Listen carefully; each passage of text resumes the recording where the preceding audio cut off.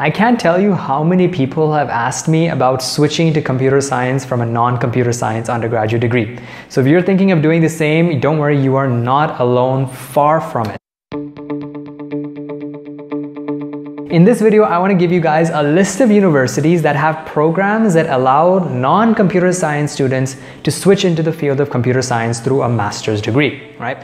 Now, first thing that you need to know is that computer science itself is extremely competitive. It's probably the most competitive master's program out there currently. And this program, which allows, non-CS students to switch into CS, it's going to be equally, if not more competitive than a regular MS and CS program, okay? So you guys need to make sure that you have a really good profile if you're aiming for, one of the best universities.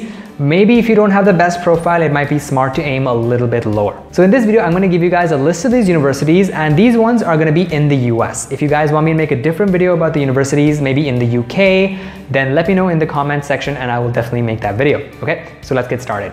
The first program is the MCIT program at the University of Pennsylvania. So this is, once again, a computer science program that's specifically meant for non-computer science students, right? So it inducts you into the computer science world, teaches you all the fundamentals, allows you to specialize just a little bit, and then of course, graduate and then work at CS companies in a CS-based role, right? This is a pretty competitive program. They do have like a super high GRE average and stuff. So like I said, all these programs are really competitive. But again, if you are someone that does not have a CS background at all, but you do have a pretty good academic profile, then definitely consider applying to this program because it's probably going to do exactly what you want it to do, which is going to help you switch into CS. The next one is the MS and CS program at NYU.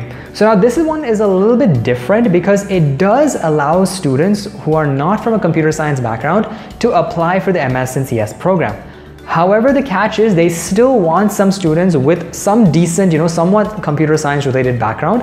And in your case, in many of your cases, it might not be true that, you guys do have a computer science background, right? For example, in my mechanical engineering course, I took very few computer science related courses. So I probably would not be eligible for this MS and CS at NYU Tandon.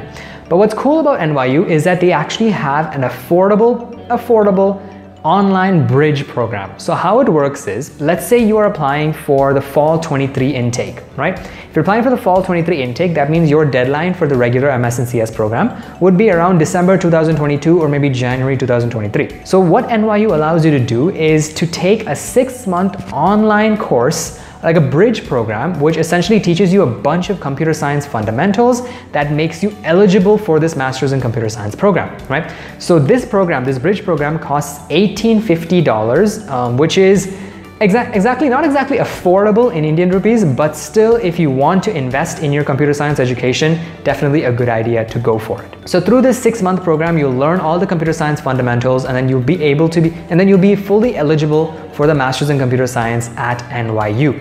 And what's another cool thing about NYU is that through this bridge program, not only will you be eligible for the MS and CS at NYU, but you'll also be eligible for the other MS and CS programs at their partner institutions, okay? So I've taken a look at their partner institutions, and those institutions are not the best, that's for sure, but still it does give you a larger pool of universities to consider applying to after you've completed this bridge program. The only downside of this bridge program is, besides the cost, is the fact that it's mainly for NYU, right? So if you do the entire bridge program, you'd be eligible for the NYU program, whereas will you be eligible for all the other MS and CS programs? That's really dependent on that university. You'd have to go and check. Okay, so now I know that was a long one, but the next one is a little bit shorter. So number 3 is Boston University.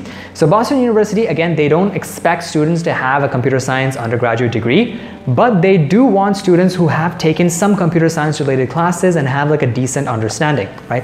Whatever courses that you haven't taken, you can still complete it, I think during your master's program or before your master's program, right?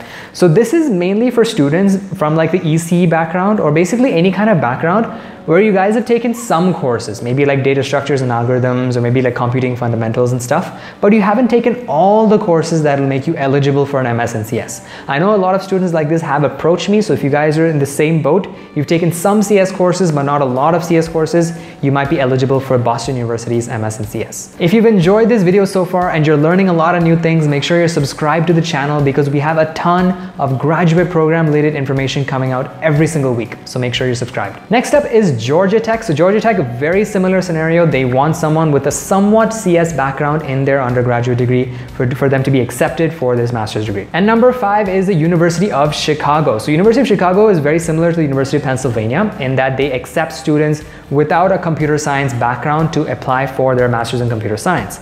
But the thing is, at the University of Pennsylvania, they have 2 different programs. One is a CS program meant for CS undergrads, and the second is a CS program which is meant for non-CS undergrads, which is what I spoke to you guys about.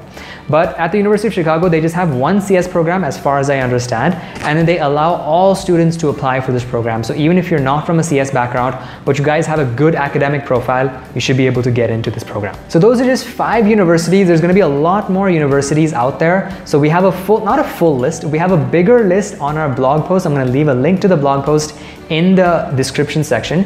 And if you guys know of more universities that are accepting students from without a CS background to get into CS, let me know and I'll add it into the list so that it can benefit everybody. Thank you guys so much for watching, and if you really enjoyed this video, make sure you leave a like and subscribe to the channel for more graduate program related information.